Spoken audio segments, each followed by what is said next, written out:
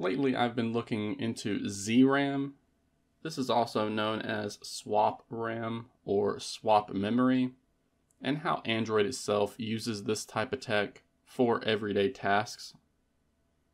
While researching this topic, I came across a free minimalist application called RAM Truth, and I wanted to share that with you today.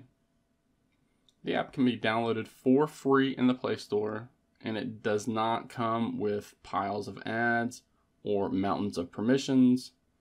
I'll be including a link to this app in the video description, but you can also just open up the Play Store and search for RAM Truth to find it as well. Now, when we open up the application, as you would expect, we're going to get a lot of details about the RAM in our device.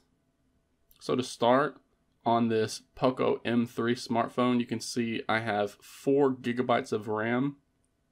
However, 379 megabytes is reserved, and that means it is a reserved or hidden area of RAM that includes below kernel fixed allocations, such as DMA buffers, RAM for the baseband radios, CPU, GPU, etc.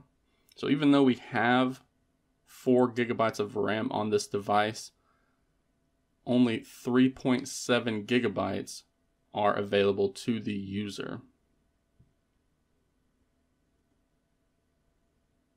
Now from that 3.7 gigabytes, I can see that 2 gigabytes are currently active, which means that 1.7 gigabytes is currently available. 80 megabytes of that is currently idle, while 1.7 gigabytes is currently hibernating. And then down here, as I mentioned, we have the swap memory, again also known as ZRAM.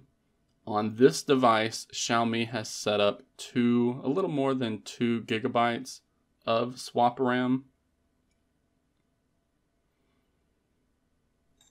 Now, I won't be going into the technicals of swap memory. I'll be using a different video to show a Magisk module that can manipulate swap. But for now, I just wanted to show you this application, RAM Truth, that is very lightweight and gives you a whole host of information about the RAM or memory on your Android smartphone or tablet.